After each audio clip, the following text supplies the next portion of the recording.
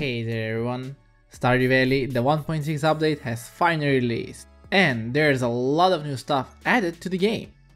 To be honest, it's much more than an update, since there's so many new stuff that it feels like a brand new game.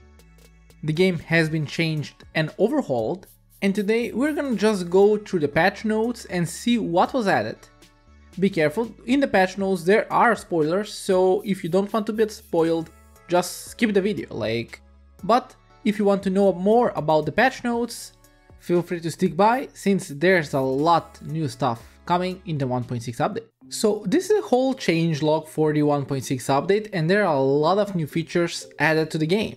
We'll be starting off from the top, where you can see that there are new festivals added to the game, which is the Desert Festival, a 3-day event in the spring season which can be accessed after the bus is repaired. So I think for most of the players out there, this can be accessed after in your second year, after you fix the bus, since it's a 3-day event only in the spring season. We will also have 2 mini fishing festivals, Trout Derby and Squid Fest. We don't know anything else about them, which season they will be or where exactly, but they're here. And a new environmental event in summer. I don't know much about this and I really can't wait to see it for myself in my playthrough, but we'll see what it has. There's a mastery system, accessed via a new area which grants powerful perks and items. The new farm type, Meadows Farmland, it has chewy bluegrass that animals love. And you also start with a coop and 2 chickens. I did my live stream yesterday on this, and to be honest, it's a really amazing farm. There is a lot of added new NPC dialogues, which includes custom GIF reactions, dynamic dialogues which react to things that happened, custom flower dance acceptance dialogues, restored missing dialogue, and there's a lot more added to the NPCs. So when you talk, you'll see more added dialogue, something new and exciting, to be honest. And this is the one option that I love the most, and that is you can now get multiple pets, but only after you max out the hearts with your current pet. This is amazing. This is something that I love, and I really can't wait to max out Bruno's hearts so I can get even more pets on the farm. Concerned Ape also added a world map for Ginger Island. No more the mini map where you had to just strain your eyes to see where you are. And the world map shows your actual position within the world in real time, instead of showing you a fixed point, so that's interesting. And in multiplayer also you can see all the players, where they are and everything. Pets that love you will sometimes give you gift. I don't know what this means and I don't know what kind of gift you can get, but I hope they don't hunt some of the chickens on the farm and give us the gift like that. Come on, I really hope that's not a possibility. For the NPCs we also have winter outfits. This is something that everyone wanted a long time ago, but it's too bad that it's only in the winter. I would have loved even in fall season, in the fall season, if the outfits changed, so it has that feeling of a certain change the seasons and everything. Festivals now have a map and dialogue changes every second year, except the Night Market and Desert Festival added a golden Jojo parrot, which you can pay to find all the remaining golden walnuts on Ginger Island. So that's what the parrot did on the Ginger Island near the volcano dungeon. You can just pay him to find all the walnuts if you're too lazy to find them yourself. Added perfection waivers, a new Jojo way to bypass perfection challenges. Added a prize machine in Lewis's house. You can collect prize tickets as a reward for completing quests and special orders. And also you can get those prize tickets from repeated festivals like the Egg Festival and the Ice Festival wins after your first year. So you can use them to get some nice prizes from Lewis's house. And this is a really interesting one. A bookseller now comes to town twice a season, above the Joja Mart shop, and it will sell you books, random books around the season, which can offer you permanent boosts to your skills. Fishing and mining and everything. So that's a really nice way to increase your skills over the season, but they can be quite expensive, to be honest. There are added also mystery boxes which contain random items which can be quite helpful for you. Added a big tree with a questline which ultimately gives you some new neighbors. Now this one I really like because you can find this big tree next to Marnie's house, like on the left, and you can interact with it with something, but we still don't know with what.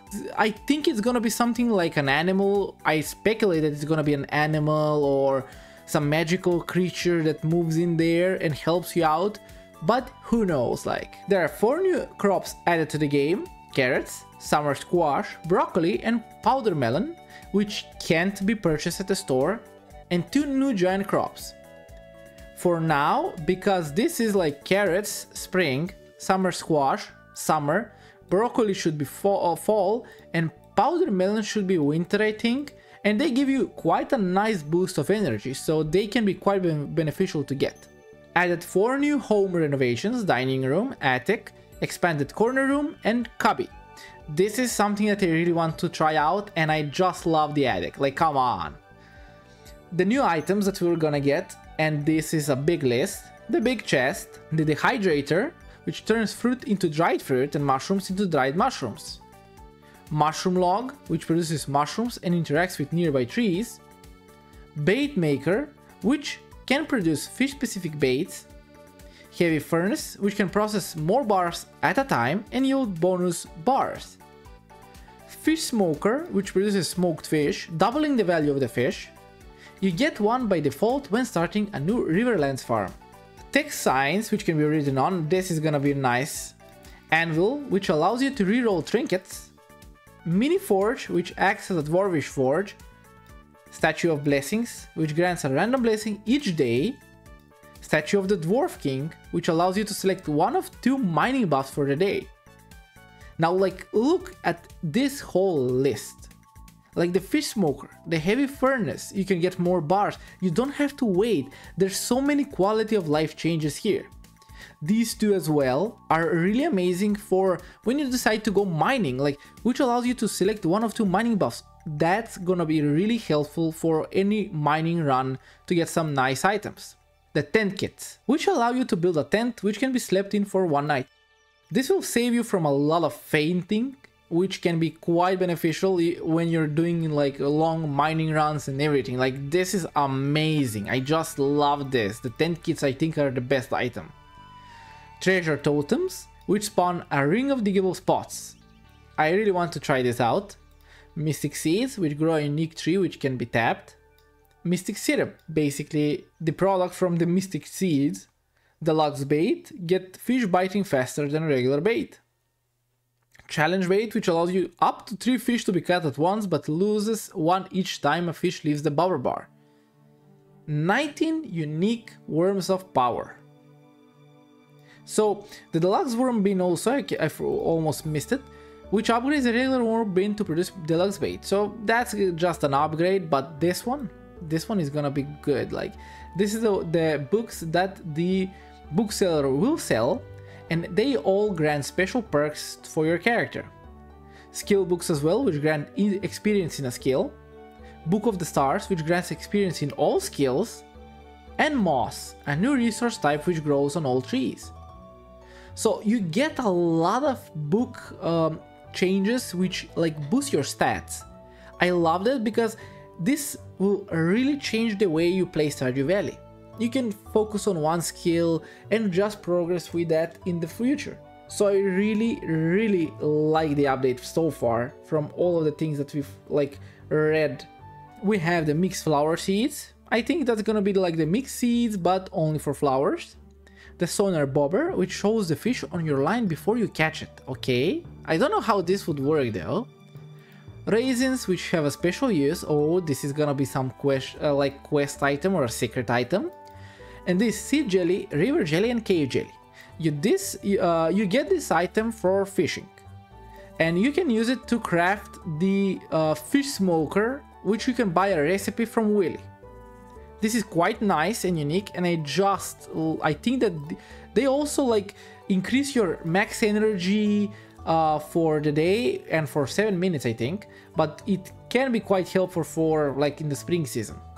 7 trinkets, which grant powers related to combat. Okay, this is something nice. Red, purple, and green fireworks. Star Drop Tea, which makes an excellent gift for anyone. So the Star Drop Tea, we guessed it right, that the tea was from the Star Drops, but it's not for using, only as a gift. 25 new hats, okay, a line will be drawn at Poke. There's gonna be a lot of new hats that we'll need to try out for sure. 280 new furniture, oh, this is gonna be awesome. New unique furniture catalogs which contain themed furniture sets. Okay, so far I've seen one of those and it's the Georgia themed set, and you can buy it from the Georgia shop. This is quite unique and I love like you have like unique furniture catalogs for a certain theme that you can go for. That's really nice. 41 new floor styles and 24 new wallpaper styles. Golden animal crackers that you can feed your animals probably. Mannequins which can be dressed. That's nice for like armor that you like get attached to and don't want to throw it in a chest or something. Spouse portraits which can be purchased after reaching 14 hearts. Oh, that's interesting. But spouse portraits, I would have loved if there's an option to have like a portrait of both of us. Like even if we're married, I would love to have a portrait of me and a character. That's gonna be quite amazing though. But I don't know if that's possible. Butterfly powder, which allows you to remove pets. I don't know who will want to use that. That should be a forbidden item. Come on, no. Bluegrass starter, I knew it. Okay, that's for the bluegrass that starts on the Meadows farm. Moss soup, okay, new cooking item and secret items. So there's gonna be a lot of secrets though. Oh, a new fish! I added a goby fish, so we have a new fish in the game. I added some new remix bundles, which is good for the community center.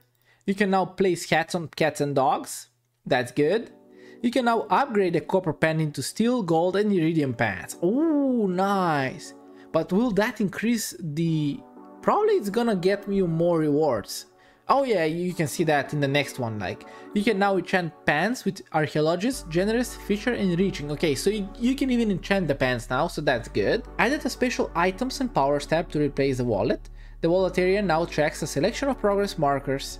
So that's where, even on my live stream yesterday, on the wallet area where it was before, now there's a progress marker. You can also on the left, you can see your community center tracker and a lot of other stuff like how far you've reached into the mines, what your house level is. There's a lot of new stuff though. Added an animals tab that shows all of your pets and animals, that's good. You can now build pet balls in Robin's shop with 3 variants, that's also amazing. If you want more pets, you can go for it. The farmhouse and pet ball can now be moved through Robin's menu. The farm computer can now be used anywhere to see a summary of that location instead of only the farm. Yeah, that's gonna be quite a use for the farm computer now. The mini jukebox can now be used on Ginger Island farm. Nice, I love that. Added a new interaction with your horse. Added a new side tunnel to the quarry mine. Oh, this is gonna be amazing. I can't wait to explore that. Probably that's where we're gonna find the iridium site. I don't know. The community center fish tank now becomes... Okay, this is the thing that I've wanted for a long time. Like, this is something that I've begged for in all of my videos, that I wanted that fish tank to have a use. And it finally has. Amazing. Like, come on, I love it. Thank you, Concerned Dave, though, for real, though. Added more secrets and Easter eggs. Oh, now I'm really happy, like, for this. Like... I think that I'm most happy for this, like, compared to some of the other stuff though, come on. There's like added 2 new cats and dogs breeds. Yeah, I've seen this. These are quite nice. Added turtle pets. Oh, this is... I want to find this. I really want to find this now. There's 8 new achievements on Steam, 4 new cabin variants for multiplayer, and a few more accessory options in the character creation. And now there's a machine that I found in Village Shop, added a new bobber machine with 39 bobber styles to choose from. New styles unlocked by catching new kinds of fish. So you can unlock and like edit your bobber style if you want. Like, that's gonna be quite more interesting. Now this is something I don't understand. Like, added a cameo appearance to tomorrow's 14 heart event. I don't know what that will be, but who knows. Hamily has a new rare socialize daily quest if you've completed the introduction quest. You can now add anchors, treasure chests, and pearls to fish. Oh, that's good. Pierre now sells a few random items at the Winter Star booth at Markup. Added a jingling sound when running with the Cinder Clown shoes on. Okay, that's nice attention to detail. Like, Baby Toss now has a chance to create... What? Why would you toss the baby? I'll have to try it on my main farm, like for real, if that's true.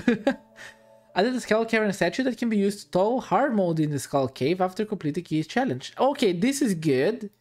Added additional chests to Skull Cavern levels 200 and 300. Added unique Skull Cavern chest appearance for level 100, 200 and 300. Added a high node block, so that's gonna probably be some nice secrets as well. Added Iridium Golem to Wilderness Farm. So also that's mostly like all of the new content and features that we're getting. Like, that's a lot. Like, basically it's a whole new game. A whole new freaking game, and not even an update. And now we're just gonna go for the visual improvement, because there's a lot of visual improvements as well. There are added waterfalls now around the valley. Added more holiday decorations in winter. Added more pet stones to various maps. Added jack-o'-lanterns after the Stardew Valley Fair in fall. Seasonal world map variants, this is really nice. Added a new rare ambient critter. I guess it's the raccoon. Added some rare summer butterfly. Added an uncommon little brown bird variant. Redrew the world map. And yes, this is really amazing. When I saw it now in the game, I just loved it. Both journey textures are now seasonal and reflect the latest valley map. Good. The bus stop now has a wider map. Jelly, pickles, wines and juices are now colored based on the ingredient item. Nice. So we don't need any more mods for that. Many town trees are now actual tree objects that though you can't cut them down. Nah, too bad. I wanted to deforest the whole town, like come on. Slight adjustment to the way items pop out of when dug from the ground. That's interesting. Updated volcano gold ore node sprite. Some trees have a chance to lose their leaves in the fall. River banks and lake shores in the mountain, town and forest area are now less jagged in some places. Ooh, nice. Graphical improvements. Yeah, I've noticed that. There's a huge rug now in Pierre shop. Improve the art of George and Evelyn's roof. Okay. If you destroy a mine's chest, it now shows some graphic debris. Ooh, a mine's chest. You can destroy those? Added special backplates to Fortune Teller TV. And lighting changes. It now gets dark an hour earlier in the winter. Night tiles now activate an hour earlier in all season. Ooh, that's interesting. Night lighting in non-farmhouse is now slightly darker. Okay, that's interesting though. There's so many light changes as well. Added light sources to window, dark but lit windows, intro bus drive cutscene. Like, there's so many stuff though. But they're like mostly visual improvements that don't change the game much, but still add more to the game. Like, come on. There's multiplayer changes. You can now have up to 8 players on PC. Many improvements for multiplayer performance and stability. Steam players will now use Steam multiplayer authentication, potentially improving connection issues. So that's like good. You now need the same build number to join the multiplayer servers.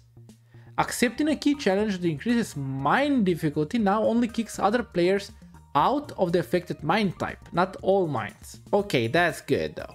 Purple shorts no longer show a chat message when placed into the luau soup. Okay. So those were the few changes for the multiplayer changes. Next up we have the balance changes. Added a box with 3 tent kits to the Ginger Island jungle. So that's where we're gonna get those tent kits. Come on, we need those. Weapons found in the wild now have a chance to come with a basic innate enchantment. You can reroll innate enchantments at the forge using a dragon tooth. Okay, so now weapons will have enchantments, which is good. You're gonna get easier access, like, to fight the mine monsters and everything. Like, slime hutches are now significantly smaller. Okay, that's good, but they're still... I really want an option to edit those. That, come on. Farm animals now gain a little happiness if you close the animal door behind them at night. Okay, that's good, but who watched that? Like, come on. They can close the door themselves. Like, come on, we need to teach them. Grass now survives in winter, though it won't spread. However, cutting grass during winter is much less effective. Okay, that's good. The mushroom cave now comes with a free dehydrator. Okay, so one of the items that we need we'll get with the mushroom cave instantly, where we can dehydrate the mushrooms or the fruit depending on which cave you choose. So that's a nice thing. I think that this will, you can also buy the recipe for this from Pierre shop for 10,000 gold. You can get it day one even, like that's a nice thing. Change the recipe skill requirements for charcoal kiln, foraging from 4, oh, so the recipes got a change as well. Charcoal kiln got foraging 4 to level 2, cookout kit from foraging level 9 to 3, survival burger, foraging level 2 to 8, okay, tapper from 3 to 4, and worm bin from 8 to 4. For price changes, most home renovation now cost money, which is refunded if you undo the renovation. Reduce fairy dust sale price from 500 to 300. Reduce tea sapling sale price from 500 to 250, so the tea saplings got a nerf. Reduce the life elixir sell price from 500 to 220 again. Building cabins no longer requires materials, only the 100 gold price. Raise price of second house upgrade from 50,000 to 65,000, but reduce the number of hardwood needed to 100. Reduced worm bins hardwood needed to 15. Increased cost of warp totem, farming casino. Oh, okay, so also another nerf.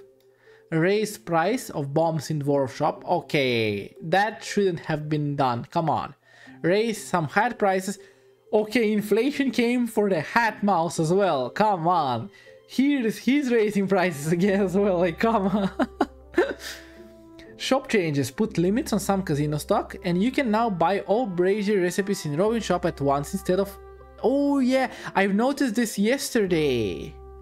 Item drop changes. Chopping down a fruit tree now yields the appropriate fruit sapling if the tree is mature. Okay. Chopping down a tea bush now gives back a tea sapling. Good. There's now a small chance to find a cosmetic item and other goodies while doing random tasks. Okay, that's nice. Snake vertebrae are now easier to get. Okay, that's... Thank you for that. Train cars which carry wood can now drop hardwood. Santa's train car can now drop gifts. Reduce prismatic shard drop rate from iridium nodes from 4 to 3.5%. Rare yellow slimes now drop money. Okay, oh, that's what we're gonna be farming. Brown slimes now drop wood. Botanist perk now applies to items dropped from trees. Okay. Reduce chance of fishing void mayo at the witch's swamp. Gift taste changes. Adjusted gift taste for several NPCs. Okay, so we need to be careful for that. Treasure chests are now universally liked gifts except by Linus. Skill XP changes. Mushroom logs and mushroom boxes now grant 5 foraging XP. Harvesting berry bushes now grant 1. Harvesting foraging from wild seeds now give much less foraging experience but grant some farming experience. Okay, this is good since you already planned those. Monsters on the farm now give combat experience. Okay, there's so many. Extended the area of effect of downward facing melee attacks. Topaz ring now gives +1 defense rather than the unused precision stat. The Topaz ring now gets like a return in Stardew Valley. Ooh, some weapons got some buff ups as well. Bombs now affect terrain features like trees and crops within the round explosion radius rather than a square area. Adjusted Junimo. Let graze jumps in Junimo cart when you... Okay, let's see. You can still jump for a short time. Your score is now saved if the minigame forcibly exits while playing endless mode. Noxious gas emitting mushrooms no longer appear in pairs. Finally! I suffered for nothing. Those mushrooms were the worst ever, like come on. But I defeated the Junimo card, so I don't care about this anymore, like come on. Reduce bubble spawn rate on whale level. Oh, another thing that I'm really mostly excited about. Let's see. Adjusted machines. Worm bins now need a lower fishing level and produce more bait. Nice. Loom now has a higher chance of double cloth. Fish ponds now have a chance to produce extra roe when they produce roe. And geode crushers no longer require coal to operate. That's good. That's good. Adjusts penalties when knocked unconscious. You can no longer lose the golden sight, infinity weapons or tools. You can no longer lose more than 3 items. The amount of money lost now scales to how much you have. It's now less punishing if you don't have much money, but more punishing if you... Oh... Okay, this is gonna be more like you'll have to be careful. Georgia Cola now gives you a very short speed buff, that's something interesting, and Green Tea now gives plus 0.5 speed. Mine and dungeon changes as well, added coal nodes to the volcano dungeon. Oh, coal nodes, that's good. Barrels now spawn on Skull Cavern levels divisible by 5. Reduce the maximum possible effect on bad luck can have on finding prismatic slime. And reduce number of bugs to get the monster sale goal. Okay, that's like good. Bundle changes for the remixed bundles that we've read above. Riverfish bundle now gives deluxe bait and improve some community center rewards. Oh, okay, so the speed grow now requires 5 moss instead of 1 clam. Deluxe speed grow now requires 4 bone fragments instead of 1 coal, and quality fertilizer now requires 4 sap instead of 2. That's interesting. Spouses, oh, spouse changes. Spouses now have a 7-day honeymoon period after marriage, which prevents them from laying in bed all day due to being upset. Okay, that's interesting. And kissing your spouse and giving them a gift on a previous day each reduce the minimum heart level threshold for a bedridden day by 1 heart. Okay, that's interesting, I love that. Rebalance the crop fairy event, the chance no longer depends on number of planted crops. It can no longer happen on the last day of the season. Okay, this is good. Increase the shaving enchantment effect on giant crops. Ooh, that's interesting. The mushroom cave now provides mushrooms every 2nd day. It was changed to daily in Stardew Valley 1.5. So we get a nerf on the mushroom cave, sadly. You can no longer plant trees in the beach farm tunnel. Randomization no longer produces simple repeating patterns in many cases. Clay farming, mushroom level prediction. Oh, that's interesting. Spreading weeds can no longer destroy artifact spots. Increase the number of monsters that daily monster quest will ask you to slay in some cases. Till dirt on the island farm now decays in the same way as the regular farm. Slightly increases time you have to push against farm animals before passing through them. That's gonna be quite a nice thing. Daily quarry output now increases each year up to a limit. You can no longer plant trees in town. Why? That really helped like make the town feel more interesting. Secret nodes are no longer created during festivals. And adjusted fish variety in ice fishing festival. We're gonna spitfire the quality of life changes because there's a lot of them. Like, from the quality life changes, you get performance improvements. NPCs now shove chests out of their way instead of destroying them, so you don't lose items. If Pam won't be coming to the bus for any reason, she now leaves a sign informing you and you can drive yourself to the desert. How do we have a driver's license? Come on. Audio changes. Made more sounds positional. Positional sounds now fade with distance. Soften the bomb fuse sound. The music now ducks out. You can now strafe while charging a watering can or hoe. You can now refill slingshot ammo by right-clicking with the same ammo. Planting cactus seeds on the farm now fails with a message instead of the seeds dying overnight. Holding a tea sapling or seed over a garden pot now shows the green-red placement tile. You can no longer pick up rugs if there's something on it. Okay, this is amazing. Checking a pet bowl will now show a text bubble with the pet's name. Added a new post-fishing sparkling text to indicate when you caught something for the first time. Torches can now be placed on sprinklers. You can now sit in chairs during festivals. You can now move filled chests by hitting them twice with a heavy tool. You can now place flooring underneath most buildings. Crystallariums now have to be removed and replaced before a different gem can be put inside. Daily billboard quests now have a more informative tracker notification when you make progress on them. Added a small checkmark icon on special orders you've completed before. You can now skip the pet adoption scene, which causes you to adopt the pet. Reduces the amount of time you need to push against a pet before they start shaking and then let you pass through them. reduced time for mini obelisk warp. Male farmers are no longer forced into wedding clothes on their wedding day, so you can now choose your own outfit for the wedding. Emptying a fish pond with fish still in it will cause the remaining fish to flop out of the pond. You can now change flooring in the slime hutch. You can now remove the starter incubator, and slime balls no longer appear on crafted flooring. So that's for the slime hutch changes, but nothing for the look. UI improvements, however, there's a lot. Added an hourglass cursor shown when you're waiting for something to load on title screen. Notification messages, sound in the night events now show an icon on the screen to indicate that a sound is playing. The achievement menu now lists all potential achievements. Hidden achievements you haven't unlocked yet are question marks, okay.